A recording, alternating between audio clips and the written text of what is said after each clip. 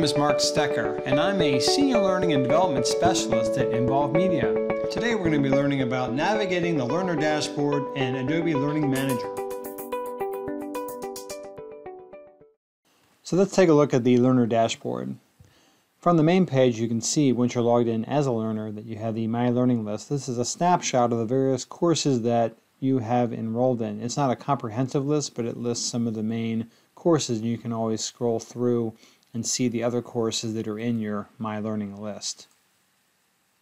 This is also available from the My Learning listing from this navigation page if you want to see it from this interface.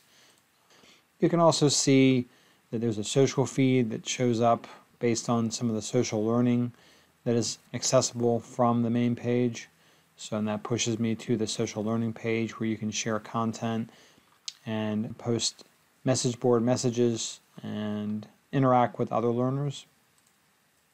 Going back to the main page, again, you can access all this by selecting the home button. You also can get points and badges based on courses or other learning assets that you've been completing. If you want to get more information, click on that. And you can access what's known as the leaderboard, which shows based on your colleagues how far along you are in comparison. If you select the home button again, you go back to the trusty home page. If you scroll down past that, you'll notice that there's a recommended based on your areas of interest.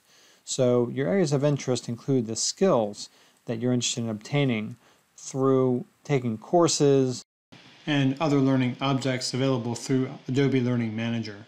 So you can see that there's a pretty comprehensive list. I can click this button here and it shows a number of different skills and areas of interest. For example, if I hover over HR skill specialty, I see that there's a beginner, intermediate, and advanced skill level, and I've achieved most of beginner, all of intermediate, and none of advanced.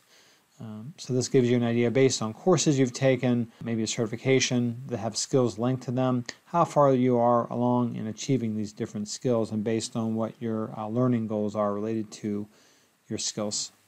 Let's go ahead and go back to a version of the home page and look at courses recommended based on peer activity. Suppose Jan and Fred are taking a course and I'd like to check out what they're looking at. So I might go to a course under, again, recommended based on peer activity.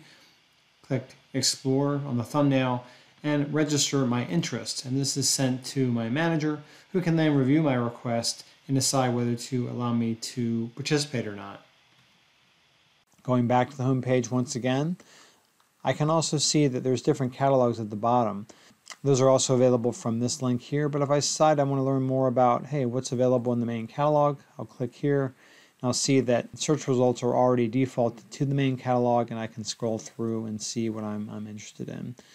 Courses that are rated based on individuals will have this star rating here, and if I hover my mouse over this item, it shows that there's a rating of 4 out of 3 users, so I might be interested in checking this out. If so, then I can go ahead and enroll. If I want more information about courses, I'm going to go ahead and go to the catalog link here.